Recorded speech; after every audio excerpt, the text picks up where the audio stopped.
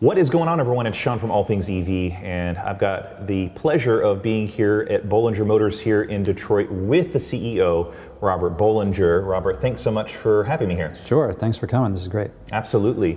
So I want to give everyone sort of a deep dive into the company, your vehicles, your upcoming vehicles. There's a lot of people that are really excited about what's going on at Bollinger. So when we were talking off camera, you've got a real interesting story about how you ended up to this point that you're at right now. How did you get to the point where you started a company that is in one of the most capital intensive industries, automotive? How did you get here? Right. I wonder that sometimes in the middle of the night. How did I get to this point? So basically, as a kid, I wanted to be a car guy and basically have my own car company, even as a kid. So I used to draw logos, draw cars, all that kind of stuff. At the time, I was always like, mimicking Ferraris and Lamborghini kind of drawings. So I went to school for industrial design, wanted to be a car stylist, car designer, whatnot. Didn't know whether to go the engineering route or the design route, so I went down the design path. When I graduated college, I interviewed in Europe actually, and they were like, you don't know enough car stuff, because I was an industrial designer. So I thought, oh, you know what, I'll go back to school, grad school, and become a stylist. Moved to New York, got a job to help pay for that. It never happened because you just can't save money in New York. So I got a job in advertising and then started this whole career in advertising, marketing, and then met a friend who started his own hair care company. So I was for free doing logos and design stuff for him. He made me a partner in the company because he couldn't pay me. So I was a junior partner, and then the company kept growing and growing, and I ended up running the company. We sold that in 2013. And then that's when I was just like, oh, I had the luxury, super great, fortunate situation of like, what can I do now? And I thought, well, let's try automotive. You came back to the automotive? Yeah, how hard can it be? Right. That's that's what everyone thinks. Well, it's funny because I joke with my team, the engineers who actually know, how to build something like this. I said, if the ignorance was helpful, that I did not know how incredibly intensive it would be. And so it was just like, hey, let's try it, was a good way to start this whole thing. Because then once you start it, it just keeps going. So in some ways, it's almost better that you were so blue-eyed and didn't know any better about the industry, because maybe if you knew maybe as much as you know now, you would have talked yourself out of getting into creating an electric vehicle. And not just a vehicle, but an electric vehicle in a market that's, a lot is changing. Technology for batteries, everything is just moving at light speed, it seems like. And when basically we started in 2015, which is not that long ago, right? A few years ago. So Carl Hacken, our chief engineer, was our first employee. Just the two of us. And then CJ came on board, and then we just grew from there. But at first, it was just back in 2015, it was completely different than it is now. So trying to find an onboard charger that met our needs or anything, it was just like it wasn't out there. Motors for a truck of this size didn't exist. Anything being made then was for, little hatchbacks and little, very efficient small vehicles, and that's great, but it didn't serve us. So we had to find different ways to get to this point. What made you want to make an electric vehicle versus just something that, was more sort of Defender or Scout style, gas guzzler type vehicle? Why EV? EV, I just believe that's where everything's going to go. I thought that for a while now. And basically what was happening is when I was living in upstate New York, I was looking to buy an electric vehicle. And we had a farm, and there's lots of snow up there. We have lots of mud, all this kind of stuff. And I test drove a lot of electric vehicles, fully electric. That's the way I wanted to go. And there wasn't anything that quite fit how I could use it. I didn't need a sedan, I didn't need a hatchback kind of thing. And I was like, what I need is a truck. Something more capable. And a very capable truck, something that can handle off-road, something that can handle lots of weight, a lot of payload, all that kind of stuff. So basically, this came out of that need and definitely, when we launched this, it was the first fully electric truck. So it was original and still is, and I don't think anyone else is going to make something like this.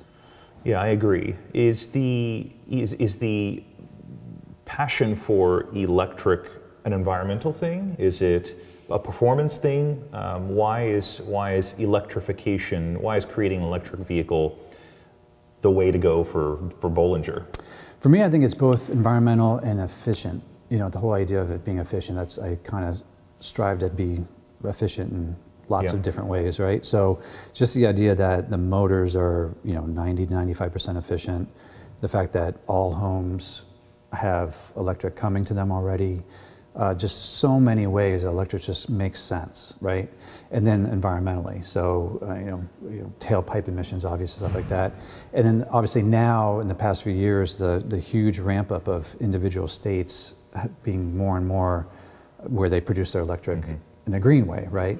So it's obviously goes back to how do you get your electricity in the first place, right?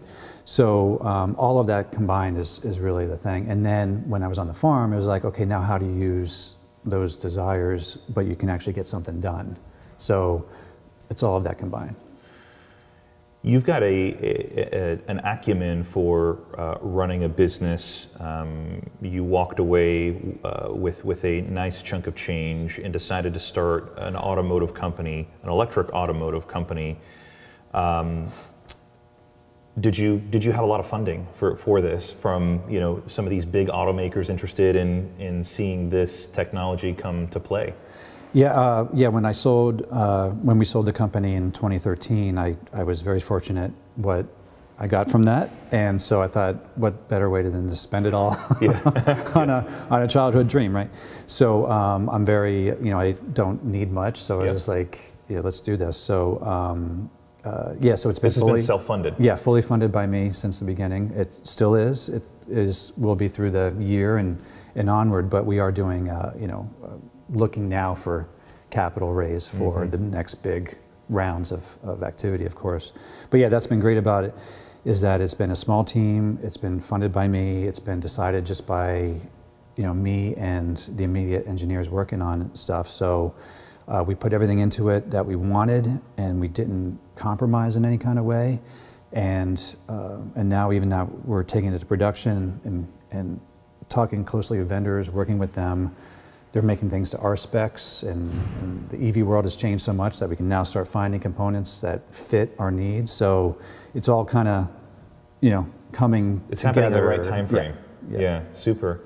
I think that is a really remarkable part of this early story of yours, which is you've self-funded the company up until now, which is giving you a lot of flexibility and mobility to make decisions. And now you're ready to sort of take that next step and accelerate the company, the production of building these cars and eventually getting these out into the consumer's hands. What I've seen a lot in the software industry, which is the industry that I came from before I got into real estate, a lot of companies would take funding and they'd give away a part of the company, and then they'd spend like crazy on just wild and crazy things to some had good intentions to attract the right talent, to offer the perks and benefits of working for a forward-thinking company. But what I sort of saw as an observer in that industry is that these companies didn't spend the money like it was their own. They spent it like it was someone else's. And so I think that's an admirable part of this story of Bollinger, is that you've self-funded this, and because of that, because you're actually stroking the check for every single expenditure in the every company. Check I write, it hurts a little bit more. Chris writes it, I sign it. Yes, exactly. Yeah. I think it's a really, really great part of the story. So where do things stand right now? What are you working on, and what does that look like? You've talked about some vehicles that I don't think very many people have seen yet. So you've created this, what we see behind us, which is the B1. Yeah, this is the B1 two-door. This is the one that you see on our website and in the press. Any photos, any video is this one right here. So we made it operable right away because we thought you can't just unveil it and pull a sheet off of it. It's got to move, it's got to work. And with our timing and wanting to learn everything with everything we do and take it to the next step, it had to be fully electric operational. So we did that, and we took it around the country, and took it to Moab, we took it to Colorado, we took it to lots of places off-road to test it ourselves, feel it, of course. Then we took it to test tracks, put the sensors all over it, took all the data we could from it, took all of that knowledge, went back and started making the four-door version, because we know we wanted to make a four-door B1.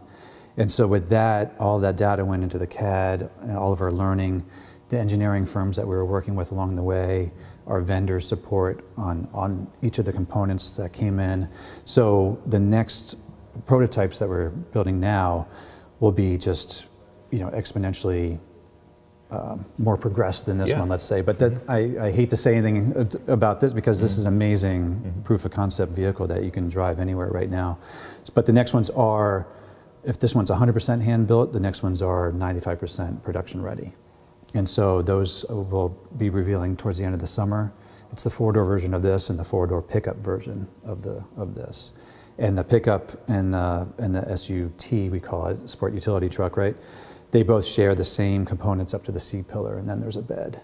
So they all have the same DNA, same portal gear hubs, 15-inch ground clearance. All the specs you see on our website are going to follow through all of our trucks. What I love about this vehicle in vehicles is that it's, the word that I used was retro.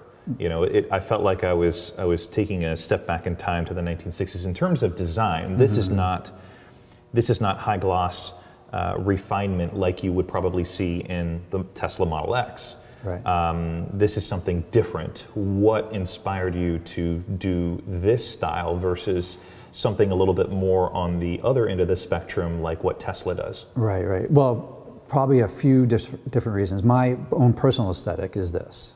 So when I was designing it, I like mid-century modern kind of stuff. So I like timeless.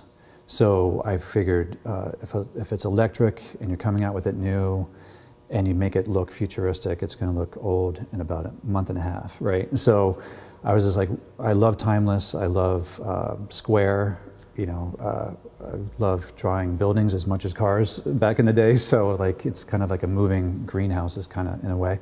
So yeah, I just wanted that timeless look. Also, when we were hand building it, we didn't want to send off to have fenders stamped for us and worry about all the curves and all that kind of stuff. So basically, we wanted to bring in metal and bend it ourselves and come up with a design as a group. So there's a lot of back and forth with the look, but basically this is the arena I wanted to be in. And then once you're working with a truck of a certain kind of dimension with flat sides, you're in that world that people will bring up, Land Rovers, Broncos kind of stuff. So there's no intentional, we're in their world by going this path of building it. So. But I love all those references because that's exactly what I love. I want to have this for the rest of my life. I want anyone who buys one, they have it for the rest of their life, and it always looks. I love the timeless aspect of it. I was smiling inside when you mentioned the mid-century modern, because for anyone who follows the real estate side of what I do, I talk a lot about mid-century modern because personally I really appreciate the design in that it's timeless, it's efficient, it's sort of being influenced by nature and bringing the outside in. So I can see how that has influenced the design of these vehicles. Yeah, and also like we wanted the front space to be as big as possible. So if you put not only with a big angle on it look kind of funny, but also you cut your space in half. So that also I wanted as much glass as possible for visibility, both above, around, and everything, so you could see everything that you're driving through nature kind of thing. So really it was just like keep all other influences at a minimum and make how you're going to use it and why you're using it and when you're sitting in there to the fullest extent you can. So yeah, the design approach is real simplicity. I mean, there's not a lot of bells and whistles, right? And that's been intentional on your part. You're not going to have a 17-inch touchscreen on the interior. Yeah. Simple dials, simple gauges. That's your. Yeah, we have actual gauges with needles moving, and then we have a little screen that you can toggle through for MPGE and how many miles left, that kind of thing. So we'll have a full, vehicle control unit, listening to everything, controlling everything, very, all the technology you need to have in there to have an electric vehicle that's safe, that works the way you want to, all that kind of stuff. It's just that it won't be in your face. You can turn that screen off if you want to and just be off-roading, or whatever you're doing. So, what are some of the functional features that you think people will really, really like about these vehicles? A lot of people love that we have in-wheel portal gear hubs to give you that full 15-inch ground clearance all the way across. They love the hydrodynamic suspension that you can, that's manually adjustable. So you can go up to 20 inches down to 10, so you could lower it to get out. You can raise it to 20 inches, almost all the way across, to go over, shopping carts even, maybe, I don't know. And then, but obviously off-road, if you, misjudge something, you just raise it up and go over it. A big thing that we get a lot of feedback on is the pass-through through the dash. So without that need for a firewall, right, and we have a big open frunk, because just open that up.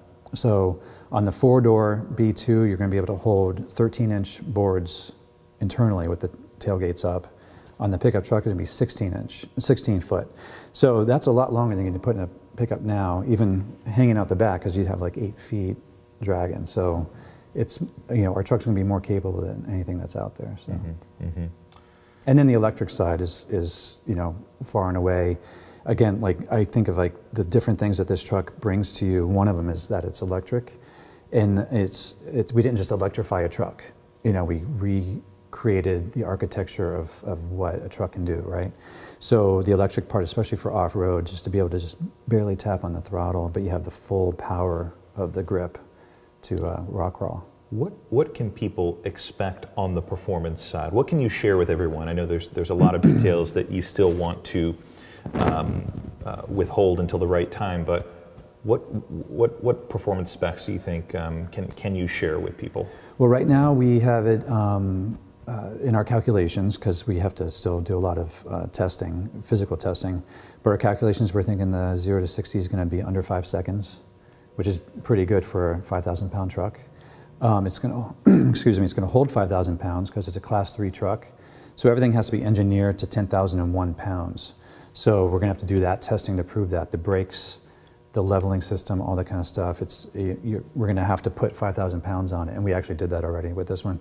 Put 5,000 pounds on it and see if it operates the way it needs to, stopping distance, all that kind of stuff. Now, obviously, if you put 5,000 pounds on, it's going to change your range, but it's a matter of, as batteries improve along the lines, we already have the mechanical DNA power and capability in our truck to accept new batteries as they happen. It just keeps getting better and better. So, range-wise, what will people see when these vehicles hit the road? These first round would be 200 miles, and that's combined EPA. And so stop and go city traffic or off-roading, it'll be higher than that. It's a blocky truck, so, big wheels. So if you're out on the highway a lot, it's going to be lower than that. But that wasn't our intention. We don't think this is the truck you would drive across the country with, kind of thing. This is more for your, farm, for your off-roading, for, that kind of thing. But definitely stop and go, it'll be more than 200 miles. In terms of battery pack management, can you share anything about how it will be managing temperature of battery pack? Will it have a passive cooling or an active cooling? Yeah, it'll be active cooling. We'll have a liquid cooled. So the motors, batteries, a couple of the other components, motors, inverters, are the other major components, and the batteries will all be water cooled, liquid cooled.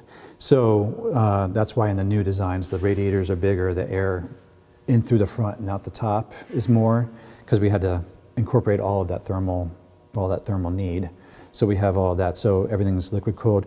So the biggest thing is keeping the batteries in that nice window, right? So the battery pack will be both heated and cooled. So for the longest life. It's going to be great for any temperature. I mean, so if I'm in Colorado and I want to take this up to the mountains, it's not only going to have the torque and the performance to get up and down, but it's going to help manage that temperature of the battery pack. Yeah, because some EVs you can buy, like certain EVs are sold in Canada with heating, but not somewhere else and that kind of stuff. This will come with heating and cooling in every vehicle. Mm-hmm. And so whether you live in Southern California, but then you go up to Bear Mountain for a long time, or go drive up into Alaska, whatever, it'll adjust. Dual motor, quad motor? Dual motor. There's one on each axle, so it's the front and back are mirrored. So you have the motor and gearbox inverter combo, and then it goes off half axles that then go into the portal gear hubs down into the wheels. Mm-hmm. And the battery pack is sort of a skateboard style, sitting in the floor pan. Yeah, the whole bottom and the middle, underneath all the passengers and through the middle compartment that we have. So it's one big pack from the bottom. Mm-hmm. And we needed all that space for the battery pack size that we need. Yeah. So that'll come up from the bottom, and then we have basically three layers between the outside world and the batteries, because that's a concern, is like safety that way.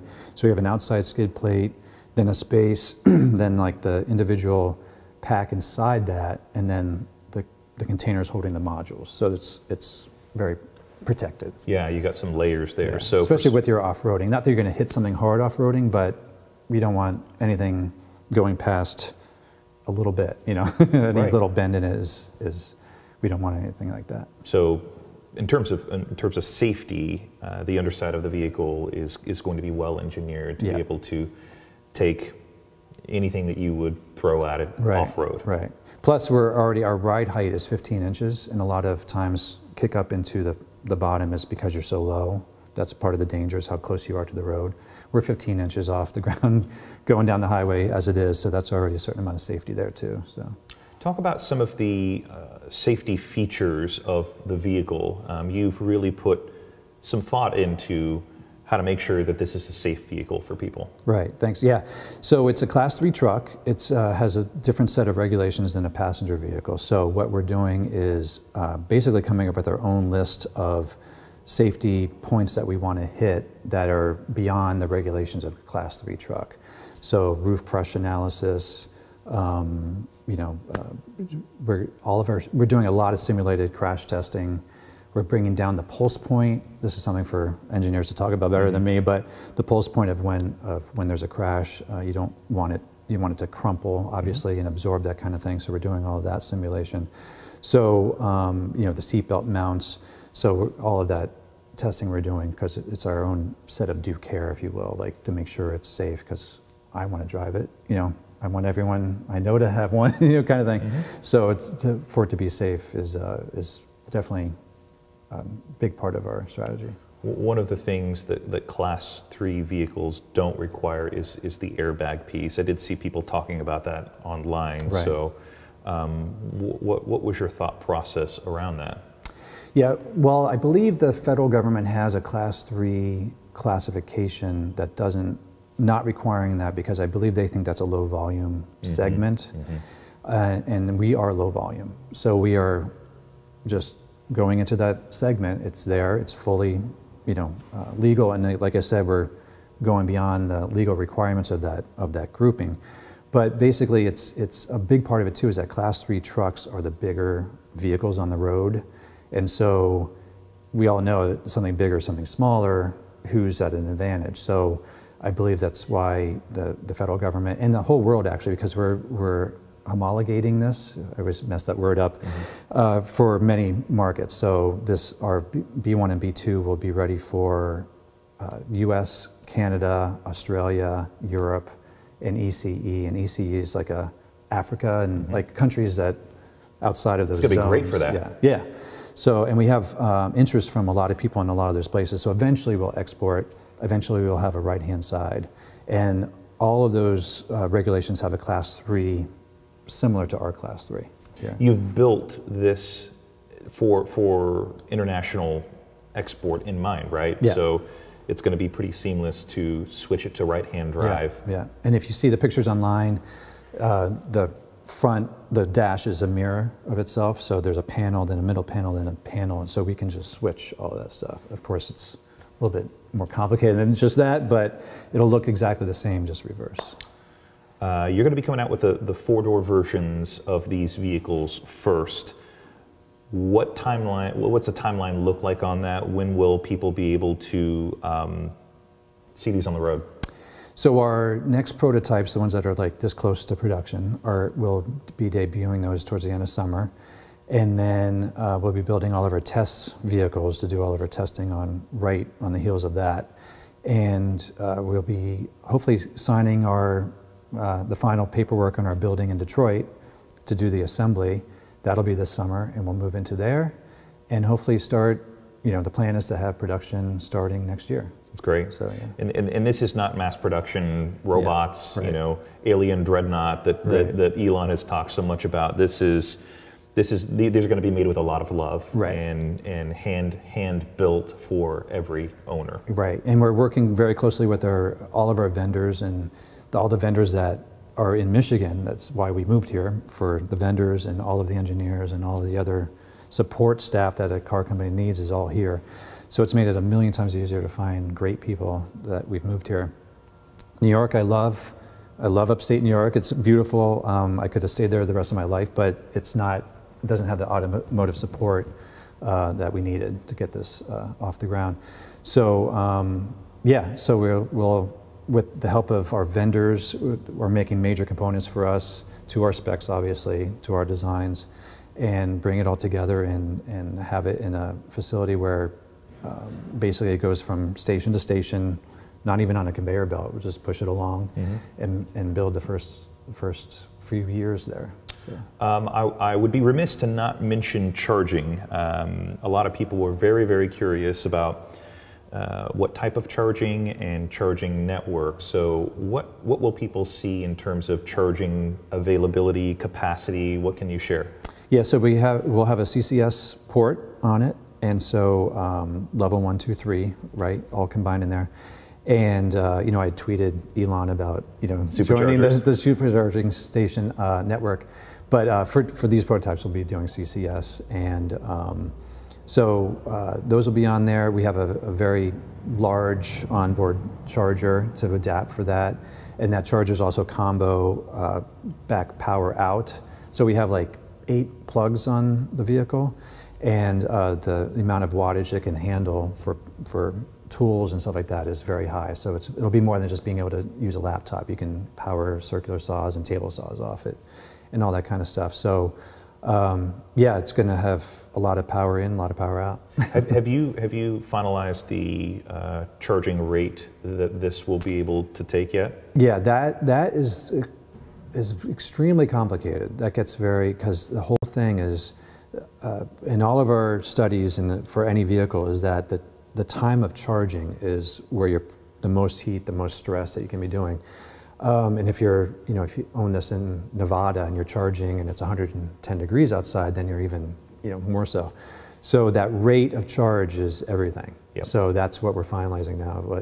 What's the limit we can take it to safely and keep the batteries for their whole intended lifespan and stuff like that. But knowing that 80% of people charge at home, level 1 or level 2, but we want to know what's the maximum we can charge in. I think there definitely is a happy medium, right? You could increase the charge rate to 350 kilowatts, but then you're also having an impact on the longevity of the batteries. You've talked about how you want this to be something that is owned for a very, very long time. So for this timeless piece that people keep in the family and maybe pass down to a son or daughter. That would be great. That'd be perfect. Yeah, and so with that new way we laid out the batteries, which is very common to have a big battery pack up on the bottom like that. So what I'm hoping is if in 10 years batteries are half as heavy but twice as energy dense or whatever, we'll have some kind of program where you bring it back and somehow we make it happen. Yep. But I want you to have it for the rest of your life, and because I know that I would want that. I drive away with this thing. I want to be able to come back and make sure I can own it forever. Yeah. So the CCS thing, I think, is a good way to go. I think there's a lot of collective momentum with automakers in general. So even if you never did the Tesla supercharging thing, I think it would still work out, and people would feel like they've got a lot of options in terms of charging opportunities. One thing that I'll ask, since it's top of mind to me, a question that's come up in discussions with Rivian, because Rivian is sort of trying to target that outdoor market. Have you thought about how people would charge in remote places? Have you given any thought to that? Yeah, one is because I was remote with my farm, so I know I would just charge on my farm kind of thing. But if you mean like when you go way off or way off-roading, I know a lot of people who are big into off-roading will trailer their vehicle out there anyway, their Jeeps and whatnot. And if they're camping out there, they'll bring a generator for their own living. So it could be similar to that, where you can feed off the generator. A lot of RV parks, or if you're going along the way, you can charge that way. Our vehicle will flat tow behind your RV, so you can go kind of anywhere with it and charge there along with your RV. So I think it's just always like, a lot of EV people will tell everyone, you just know your vehicle, you know where you're going, you plan a little bit. And, we're accustomed to a gas station being everywhere, you don't have to think about it. A little bit of thought, and it's not that hard, and you can live a better life with an EV, right? With just a little bit of planning. So, yeah. Well, I'm extremely excited about what Bollinger is doing. It's a cool story to hear how you've self-funded the company to date and created this product with a lot of challenges and obstacles along the way. And so far, it's been a great success story. And I'm looking forward to getting behind the wheel of one of these at some point and seeing how it does and how it performs, and would love to see these on the road more and more. Oh, great! Thanks so much for coming in. This has been great. Yeah, absolutely. I'm glad to have the invite, and I'm looking forward to some new news coming soon, right? Because you've got some announcements that are coming later this year that you'll probably share with everyone at some point soon. Yeah, I'm hoping to announce our production facility very soon, our battery provider very soon, and price point soon after that, which everyone wants, of course. And then just like, service, support, all that kind of stuff. So we have a million things to do, but a lot of announcements this year. Yes. And if someone wants to sort of learn more about this, you're taking deposits for the Not vehicles? deposits, we're not taking any money yet, but you can reserve online, so on BollingerMotors.com. Putting in information, contact information. And our new website's going to be up in a week or so. Great. But, and more about Detroit and all that kind of stuff. But yeah, you can reserve there right online. We're up to 27,000 reservations. Super cool. And that's no money down, no price point announced, so obviously take it with a grain of salt, but it shows how many people are interested in what we're doing. I think there's a ton more people who would be interested in this as things progress. Some of these details become more solidified. I mean, there's a lot of cars being sold every single year, something to the tune of like 800,000 vehicles. Of course, not everyone is going to be interested in this because it's super niche, but I think there's a lot of people, more than 27,000, that are going to be interested in purchasing one of these. I'm going to quote you on that. Yes, exactly. hold me to it. I mean, if you take a snapshot of 2 years from now, 3 years from now, I think the collective interest in electric vehicles will continue to grow, which will increase the potential market share of Bollinger. And I mean, for people who remember the Land Cruisers and the Scouts and the 1960s Jeeps, I think this is really going to get them really, really excited. Great. So thanks again. Really appreciate it. Thanks for that. Thanks for the encouragement. Absolutely. We'll talk soon. Cool. Thanks.